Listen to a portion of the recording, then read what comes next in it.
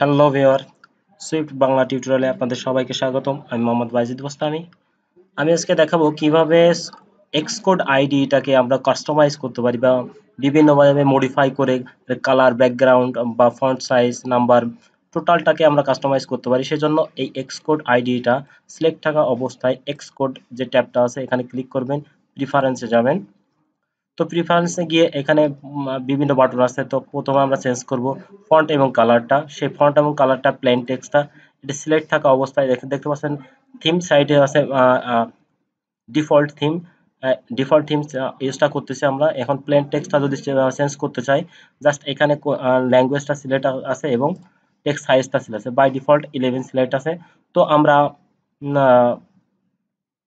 আমরা একটু ফন্টের সাইজটা বাড়িয়ে দেবো। দেখতে পাচ্ছেন এখানে সাথে সাথে বেড়ে গেছে। তো এখানে ফন্ট সাইজ এইভাবে বাড়াতে হয় বা কমাতে হয়, আপনার ইচ্ছা মতো বাড়াতে কমাতে পারবেন।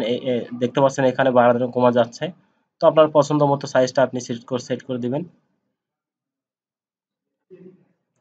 তো সেম ভাবে প্রত্যেকটা কমেন্টের বাটন যদি এই কমেন্টগুলো যদি আপনি পরিবর্তন করতে চান, সেগুলো কমেন্টটা সিলেক্ট করা অবস্থায় জাস্ট এই কমেন্টটা সিলেক্ট করা অবস্থায় সাইজটা একটু বাড়িয়ে দিবেন, কমায় দিবেন। তো দেখতে পাচ্ছেন এখানে কমেন্টটা বাড়িয়ে যাবে, কমে যাবে যখন আপনি টোটালটা কেটে দিবেন। তো এখন আমি দেখাবো যে এইটার প্রত্যেকটা বাটনের জন্য আসলে প্রত্যেকটা সাইজের জন্য এই কাজটা করতে হবে। তো যদি একবারেই আমরা সেট করতে চাই, সেক্ষেত্রে আমরা যে থিমটা ইউজ করবো সেটা প্রেজেন্টেশন থিমটা ইউজ করব।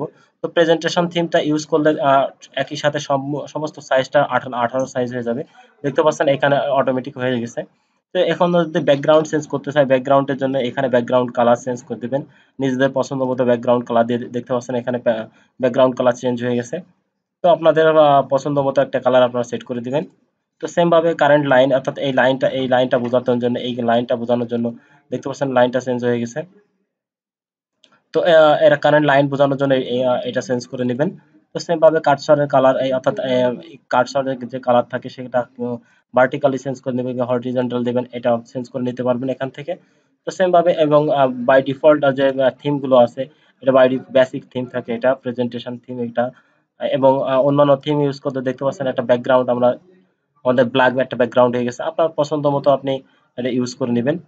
তো ঠিক সেম ভাবে টেক্সট এডিটিং এর এখানে নাম্বার লেফট সাইড যে নাম্বারটা শো করতেছে, এটা অনেক সময় যদি কারো শো না করে, সেক্ষেত্রে এই চেক বক্সটাকে চেক করে দিবেন, তাহলে উঠে যাবে। আদারওয়াইজ এখানে ক্লিক করলে এটা উঠে যাবে, মানে নাম্বারটা শো করবে। তো এখান থেকে বিভিন্নভাবে কাস্টমাইজটা করে নেবেন। আশা করি আপনারা কাস্টমাইজটা করতে পারবেন। সো প্রত্যেকটা বাটন সম্বন্ধে একটু ঘাটাঘাটি করে আপনারা এগুলো বুঝে নিতে পারবেন। সো আমি ভিডিওটা এই পর্যন্ত রাখতেছি। ধন্যবাদ। ভিডিওটি ভালো লাগলে অবশ্যই লাইক করবেন এবং সাবস্ক্রাইব করতে ভুলবেন না। ধন্যবাদ। দেখা হবে পরবর্তী টিউটোরিয়ালে নতুন কোনো টপিক নিয়ে।